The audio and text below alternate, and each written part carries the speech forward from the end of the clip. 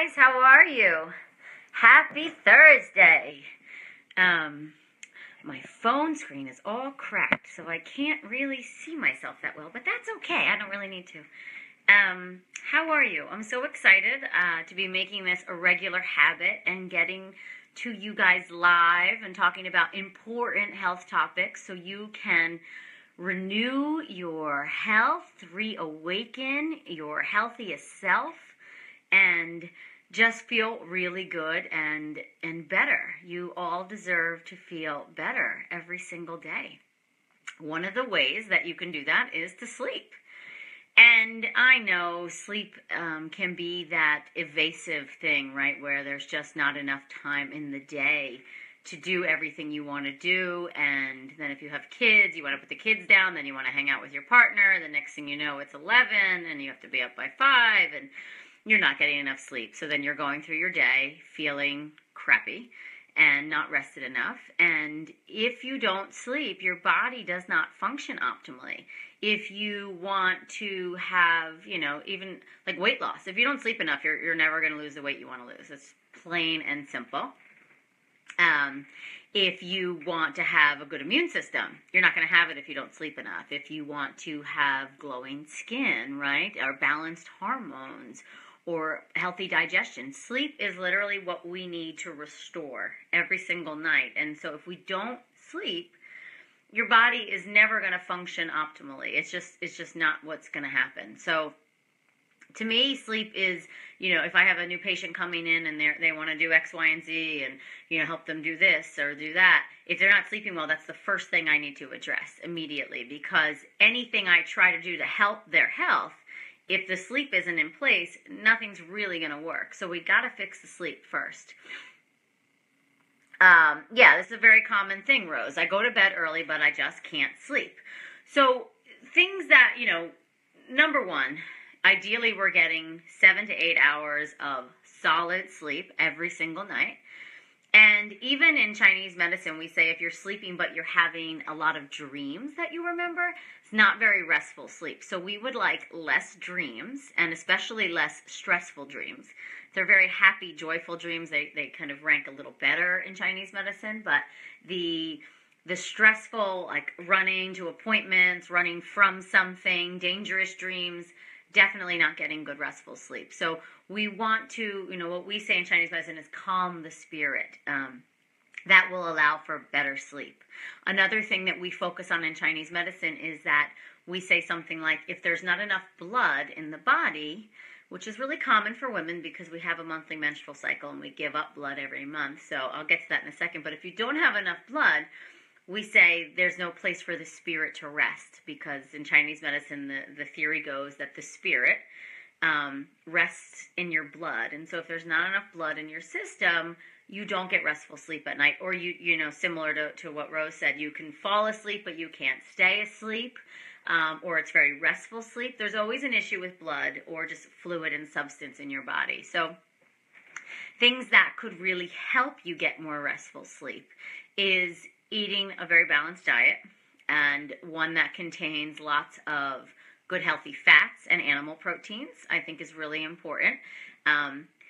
Starting your day off with protein, so within the first 20 to 30 minutes of waking, that you're having a small amount of protein. It could be 3 almonds, a scoop of nut butter, sunflower butter, a bit of hummus, I'll do some coconut milk, full fat coconut milk in my coffee. That has more fat than protein, but you need some substance, right? Something like an egg, right upon waking, that will actually help regulate your blood sugar. And if you start your day off like that, believe it or not, that will positively impact your sleep that night.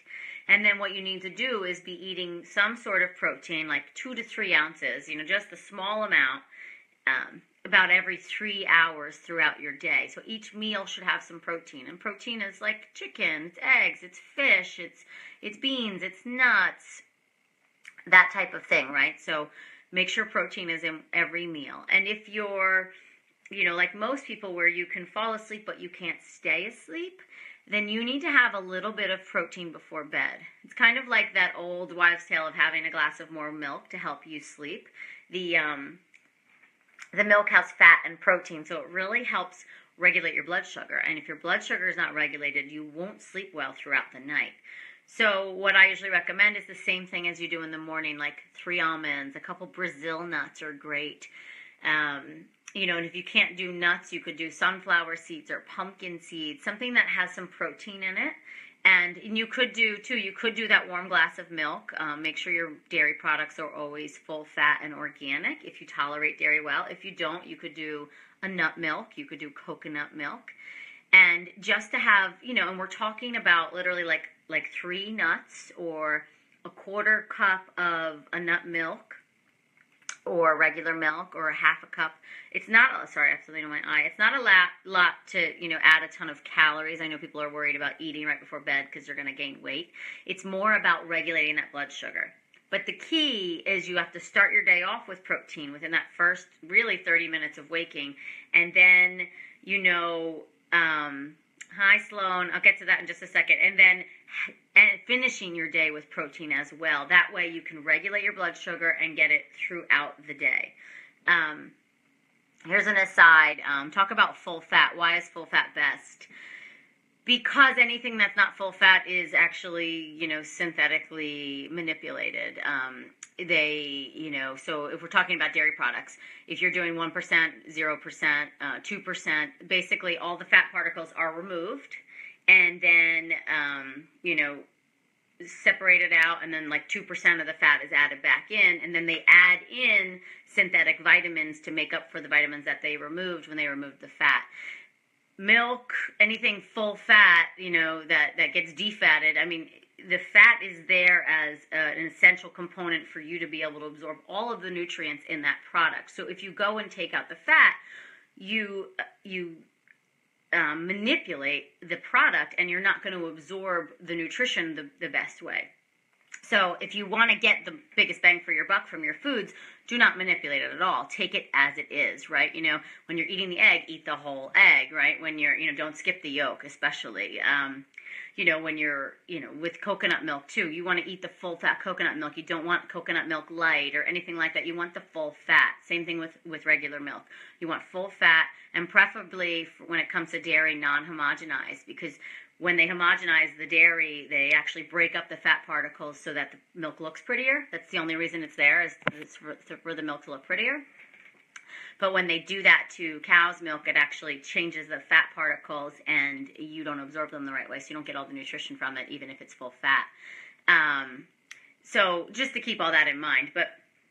So getting back to sleep. So how can we get to sleep and stay asleep? So I've already addressed the blood sugar. Super, super duper important. A lot of us will go more than 3 hours between meals, and that really screws with your blood sugar. And that screwy blood sugar will affect feelings of anxiety, feelings of restlessness, and for sure feelings of sleep or restless sleep, insomnia, anything like that. I always kind of make a jest or a joke in my clinic that 90% of my anxiety or insomnia patients are really just I just need to regulate their blood sugar. It has nothing, there's no actual clinical thing going on. They just need to eat more regularly, and protein and full fat foods, right? So your diet should really just consist of protein, fat, veggies, and some fruit. That's it. I would limit grains, definitely no sugar, nothing processed, nothing packaged, nothing chemically laden. Really basic, simple diet. Oh, another good thing you could do right before sleep is a little bit of bone broth. That's great. Lots of fat, lots of protein. So you could just sip a little bone broth, like a half a cup, half a mug. It would be phenomenal for your sleep, because there's also essential minerals that are, minerals tend to be heavier substances, so we see them as sedating. So that's why things like calcium and magnesium help before sleep as well. So that leads me to another great tool for helping with your sleep is magnesium oil. I know magnesium is it's a lot of popularity right now, and you can buy, I think Ancient Minerals is the brand that I like on Amazon. You could buy their magnesium oil, follow the directions. I think it's just a couple sprays on the softer part of your skin. You massage it in before bed. Magnesium is a natural sedative, and it will help you rest at night. What I'm doing One of my dear friends makes her own magnesium oil, and there's tons of recipes online to see how to do it. You just get the magnesium flakes, and I think you dissolve them in water, and voila, you have your own magnesium oil. And so now I'm adding, my husband has some sleep issues, so we're adding some calming essential oils to his magnesium oil. So I have it right here. I did lemongrass, lavender, and frankincense and clary sage. They're all good sedating essential oils. So you could just keep it simple. Just get some lavender and some clary sage. You could massage it into the bottom of your feet at night, or you could do what I'm doing and add sort of 2 ounces of magnesium oil, add 10 drops of each essential oil. So 10 drops of lavender, 10 drops of clary sage. Mix it up, spray that on yourself before bed, and that will really help give you more restful sleep. Another reason people don't sleep well is, as we say in Chinese medicine, they go to bed with their demons. So you know you're this person if you clench your teeth at night, which a lot of people do. So if you're a grinder or a clencher, in Chinese medicine, that's always a flag to us that you have some unresolved emotions. You are going to bed with, we call it, because this point is called, oh my God, I'm totally blanking on the translation of the point, but it's something demon. Oh my God, what is it called? Anyway, but so basically it's when you are clenching, there's, in the way we diagnose in Chinese medicine, it tells us that you're kind of going to sleep with heavy thoughts on your mind. Demons is an aggressive word, but just that sense of things that are really stressing you out, things that are really worrying you. And that can be very disruptive to sleep. So what I find clinically, what works best, and it sounds very trite, but it works, is before you go to sleep to journal 5 things that you're going to sleep with, that you're taking to bed with you. Write them out and give yourself permission to let them go until the next day. So I'm worried about, this bill I have to pay, or I'm worried about this deadline at work, or I'm worried about, XYZ that's going on with my child, or XYZ that's going on with my career, or my husband's career, or my partner's career, whatever it is. Write it out, and I think too, in that moment, hand it over, trust that the universal forces will come in and support you, but let it go and let yourself get your sleep, and actually say to yourself, I need the restful sleep so I can wake up tomorrow and tackle this, right? So I want to let this go for now, and I'm gonna pick it up tomorrow. I promise I'll pick it back up, but I'm gonna let it go for now so I can get some sleep. So literally taking the time to sit, journal, tune in. Another great place to do this that also will help with sleep is taking a hot Epsom salt bath. Epsom salts are magnesium as well. So going back to that magnesium, it's a natural relaxant. It's very soothing. You can put a little lavender in the bathtub. You don't have to soak for long. I know our schedules get busy and life is hectic as hell, but give yourself 10 minutes in the tub to just soak. Think about the things that are on your mind. Give yourself permission to let them go. Kind of do a little ritual of some sort, I let this go for now so I can have a restful sleep. Boom, boom, boom. Get out of the tub. Get in bed. So besides blood sugar dysregulation, the other awesome way to really screw up your sleep is to have a television in your bedroom that you watch until you fall asleep. Bedrooms are made for sleep and for sex, and that's it. There should be no TV, no electronics in your bedroom. You should not be on your phone, on Instagram or Facebook before bed. It is very disruptive to the neurotransmitters in your brain. It just kind of tells the body to still be awake. It's very stimulating. It is the opposite of sedating, which is what you need to be to fall asleep. So keep that in mind. What are you doing right before bed? Do you have a little nighttime ritual? Do you change into your PJs, have a little, warm bone broth, take a little bath, do a little journaling, reflect about your day, set intentions for the next day, cuddle with your partner, have some sex, make love? Do you do any of that, or are you sitting on the couch until one of you falls asleep, or you fall asleep on your own, then you go up to bed with your phone and fall back asleep? Worse, do you fall asleep in bed with the television on? That is very disruptive to your energy and will not give you the night's sleep that you deserve. what would I call you, Beth? I want to say my assistant, she's a team member. She's a very important team member. We were discussing this Facebook Live just before on our call. And she told me that she cheats a little and she uses amber glasses at night. So, I recommend, I think in my first book, Chill Out and Get Healthy, that you have lights out time. I know I recommend it, and yes, you can get pregnant as well.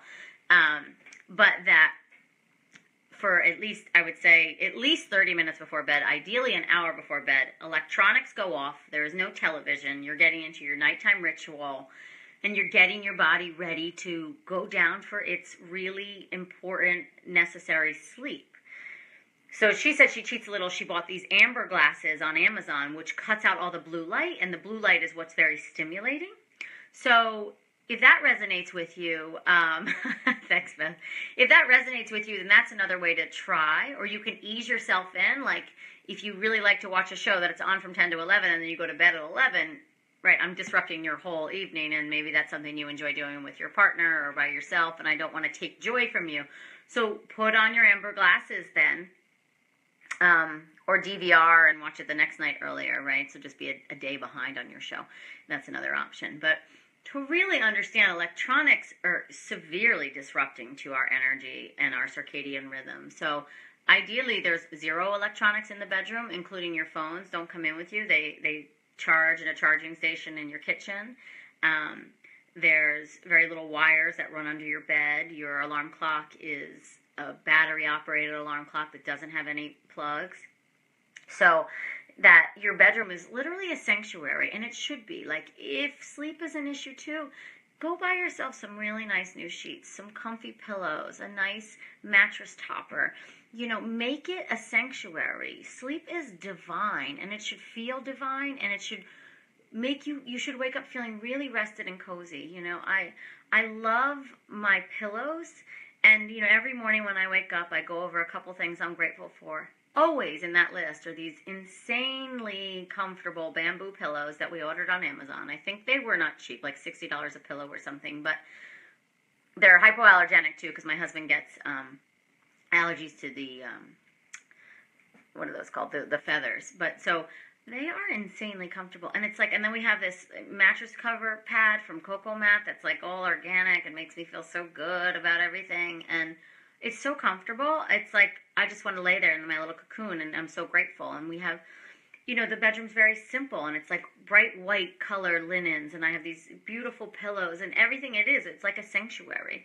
And, to think about it like that, like what environment are you sleeping in? Perhaps that's why you're not resting as much as you can. So big things to take away. Blood sugar needs to be regulated all day long. You need to eat within the first 20 to 30 minutes of waking, some protein. If you're having sleep problems, eat 20 to 30 minutes before bed. Again, a little bit of protein. I like the idea of the bone broth right before bed. Would be so calming, sedating. Try the magnesium oil. Add some of the essential oils, the lavender, the clary sage. Do some of the journaling. Let go of your demons, your heavy thoughts. Devil's pillow, that's the name of this point. So it's like you're going to sleep with your devilish thoughts, your demonic thoughts. So stomach 7, it lays right over the masseter muscle, which is what we clench with. Stomach 7 is the acupuncture point. And the translation for the name of that point is devil's pillow. So if I have someone who grinds, I instantly know they have unresolved emotional things that they're really holding on to, and it's disrupting their sleep and the rest of their life. So journal, let that go, choose to let it go. Why are you holding on to it? Why do you need to carry these burdens? Do you believe you need to suffer?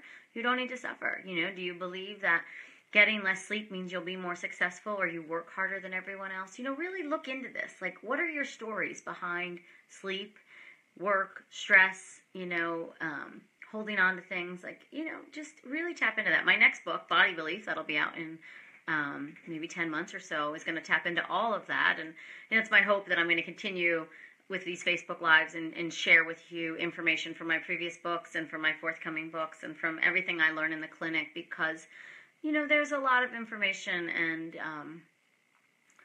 and you want to get it from someone you trust, someone who, I've been in the clinic for 13 years working with clients, and I think I've really figured out what works and what doesn't, and then also personally, I always practice what I preach. So, just remember, sleep is the most important piece to your health puzzle. And if something's just not working in your health and you can't figure out why, look to your sleep. That is the place to fix it. So let me see. I have some notes. I want to make sure I covered everything. Right, meditation, that's another thing I forgot to mention. Obviously, extremely important for quieting the mind. You could, in your bath before bed, meditate. You could just find meditation somewhere throughout your day. It will actually help regulate the stress hormones in your body, which will then impact positive sleep. So find time for meditation. I call it, chill out and check in time. So just a couple minutes just to sit, close your eyes, breathe deeply. Sometimes just laying down in bed, taking 10 deep breaths will help you fall asleep. And by deep, I mean you're inhaling. It looks like this.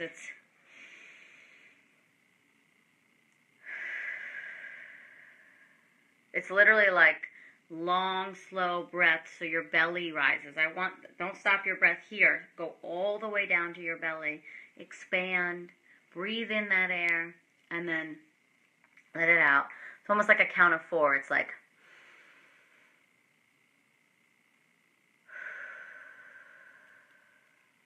You do 10 of those, you will be relaxed. Sometimes I'll just do that in the shower, right? I just take, 20 more seconds in the shower? 4 times, so 8. So 80 seconds in the shower extra to do those 10 deep breaths. You're worthy of those 2 minutes. You really are, honey. So think about that. And then think about your bedroom. What kind of environment are you sleeping in? Bedrooms are for sleep and sex. They should be sanctuaries. They should not be electronic havens. You should definitely not watch television before you go to bed. Try the magnesium oil. It's awesome. Many of us are dealing with magnesium deficiencies that we don't even know about. So there's, you can Google it, but there's a bunch of different symptoms that might resonate with you. So try the magnesium oil. It's a great way. Some of the essential oils like lavender or clary sage, bottom of your foot, just a couple drops. I get mine from mountainroseherbs.com. Everything's USDA certified organic. Those are the essential oils I use in my Amy Raupp Beauty skincare line as well. And so I think that's everything, guys. So if you watch this at a later time than when we're live, post questions in the comment section below and I will get to you. If you want to know more about me, go to my website, amyraupp.com. And Rubio's tea, good for magnesium. I don't know the answer to that. Liz, I will have to Google that. But if Rubio's tea has magnesium, then yes, it's a good source. That's my answer. But I actually don't know the answer to that. There's many things that contain minerals, and minerals are usually magnesium. So, okay. My cousin Lisa. Hi, Lisa. I love you. And let's see. I'm going to sign off. And I'm going to let you guys post questions in the comment section below if anything comes up. And sending love to you all. Happy Thursday. If you're on the East Coast, get outside and enjoy some warm weather before we get a cold spell again. I'm going to go out for a run. And, okay, sending you all love. Have a wonderful day. Thank you so much for letting me come into your life for this past however many minutes it's been. All right, ciao.